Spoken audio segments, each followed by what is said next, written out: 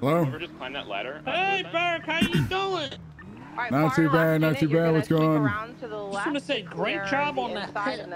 It looked really good. You? Honestly, textbook pit on Den shits. Keep up the great work. That's all. Oh, on Den. Wait, watch. On Yeah, Den. that was great. Yeah, well, you know, Staircase that goes up honestly, just watch that rooftop for me. you know, if he's gonna brake check me, you know, that's what's gonna happen. You know, it's how the cookie crumbles. The guy can't drive. I mean, there's a reason, you know. Hey, we know this. We know, you know. Yeah, we've all seen his pits. You know, we've all seen his pits. He dropped the passenger off that was in the car. You know, when he sees a pit like that, he gets a little jealous. Just gets a little. They were both being insane. So. You think he gets jealous, really? Oh yeah, well, pits like that. When you pitted him, he was probably like, "Holy fuck, how did he do that? Like, I can never do that. I always end up killing the people."